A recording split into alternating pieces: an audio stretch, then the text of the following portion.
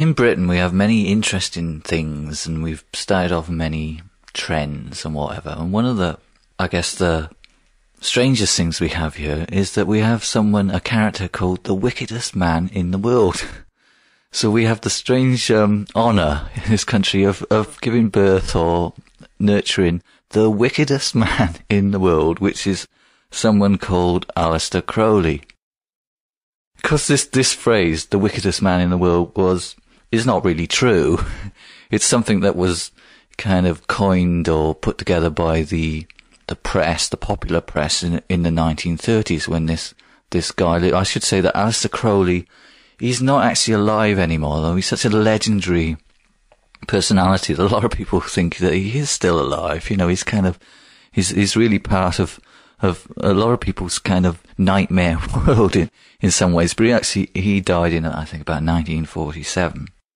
But in the 1930s, he tried to start a little kind of commune, I suppose, before anything like that had been done. It's one of the first alternative communities that he tried to start in Sicily. And the press then were always into having the idea of a good story, just as I don't know what newspapers where you come from, but here we have these kind of tabloid presses that don't have a lot of news in them. They kind of have stories about crazy goings on, or, you know, someone having an affair with a vicar or whatever. So it's not serious stuff. So that sort of press has always been there here, and they look for characters, and they actually sent a journalist to spy on this community, I suppose, and try and say what things that they could do that they could then report to their readers, and it was mainly things like nude bathing on the beach, which of course in the 1930s is maybe naughty thing to do, and because you can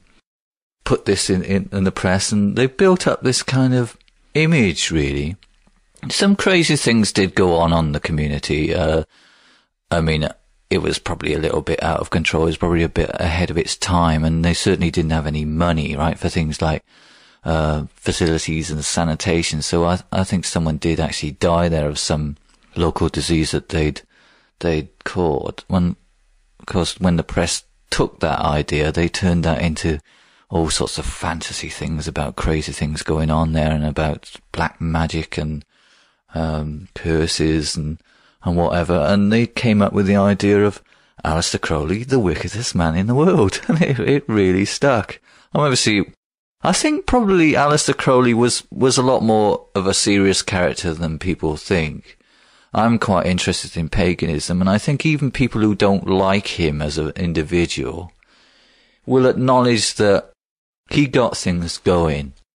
He broke the ice, as it were, and things are easier now. People are more in the open and more sensible, but someone had to start it, and whoever was going to do something unusual and break away from the traditional is bound to get a lot of the press on their back, and is bound they're going to suffer for it. So I think most people don't like him as an individual, but admire him as a person who did do something, who did he was a very, very erudite man, very clever man, very sort of adventurous, and he wrote lots of amazing books on magic and paganism and folklore and history and ancient times and stuff. And those books have changed the world, really. Certainly now people have expanded on them. So, like him or hate him, for people now, he changed the world. He had an effect. He lived his life, and things would be, a lot different otherwise. So, Aleister Crowley, wickedest man in the world, I think not really.